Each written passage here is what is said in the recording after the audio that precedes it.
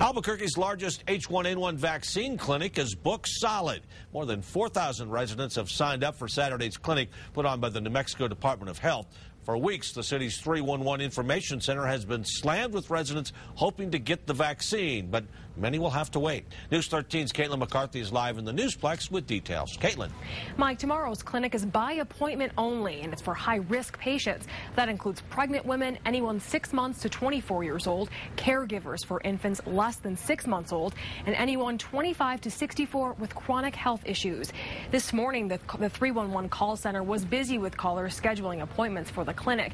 Albuquerque firefighters worked overtime answering phones and calling residents on the waiting list to fill the rest of the open slots. City officials say more than 4,000 people have signed up. The clinic is by appointment only again, and the city doesn't want to tell us where it's going to be because they don't want people who have not scheduled an appointment to show up.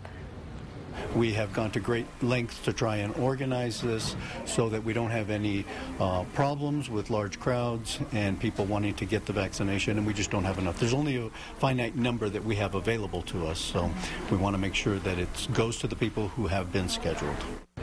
And if you didn't get an appointment this time, there's no need to worry. 311 is taking down names and contact information for everyone who calls wanting the H1N1 vaccine. They'll keep that information on file when future clinics are scheduled. And you can call that 311 number 24 hours a day. Mike? All right, Caitlin, thank you. So far, 43 New Mexicans have died from the swine flu to date, 2/3 from high-risk groups.